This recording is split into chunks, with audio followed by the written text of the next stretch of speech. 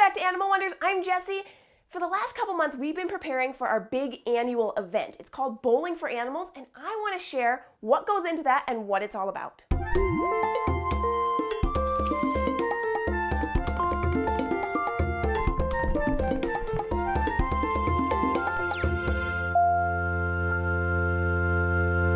As you might know, Animal Wonders is a nonprofit, and it takes a lot of funding to care for all of our animals. Take Lockey, the Chinese water dragon. To rescue her, it took several $100s just for her initial setup, not to mention her lifelong care. So to continue caring for the animals we have and rescuing new ones, we have to get a little creative in our fundraising. The primary way that we get our funding is by the fee that we charge for our educational programs.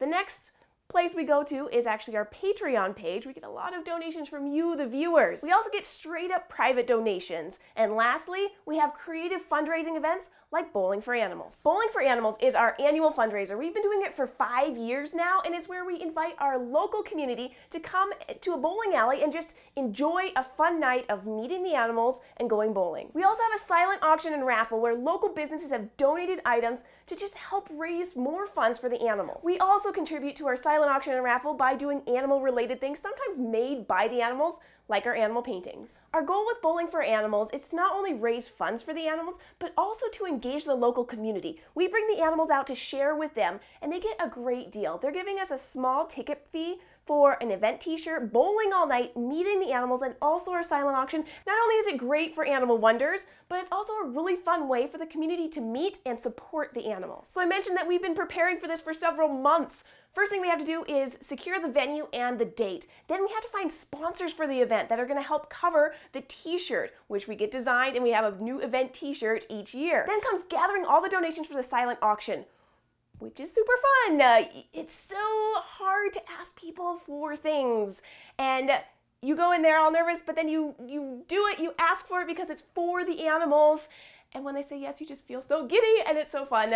So it's the hardest part, but also the most rewarding part. Next is marketing the event, which takes a lot of skill to market things. You have to contact the news stations and the newspapers and then do social media, which you guys have probably been hearing about it. And the last thing that happens is the day of, which is today, which means gathering everything up, including the animals, and heading to the venue. We try and feature a different animal each year to keep it exciting, but also to make sure we highlight different animals and what makes them amazing and unique. Choosing the animal for a bowling alley can be difficult, so we want to make sure that the animal is going to always be comfortable, and we're not going to choose someone like Kimosabi who doesn't really like loud noises. This year we've chosen to feature Gaia, the three-banded armadillo. She's been an ambassador for almost a year, and in the last couple months she's really come out of her shell. She is so social, and she just really enjoys getting out and adventuring, plus it's going to be at night. So she's going to be naturally active and curious. We'll also bring a few other animals as well that are going to be cool and collected in the bowling alley. We've been doing Bowling for Animals for 5 years now, and I really didn't have an idea how to throw a fundraising event before I started. But it's something that I needed to learn how to do because that's part of the necessity of caring for animals, is figuring out how to support them. So thank you for letting me share another part of what we do at Animal Wonders. And if you have any suggestions for creative fundraising events, let me know in the comments, or you can find me on Twitter, Tumblr, and Facebook. Thanks, guys. That was such a fun night. I got peed on, I got clawed up, and I got hair all over me, which always means it's amazing. I want to thank all our volunteers and family members who helped make all this possible, and for all you guys behind the camera too. Thank you guys.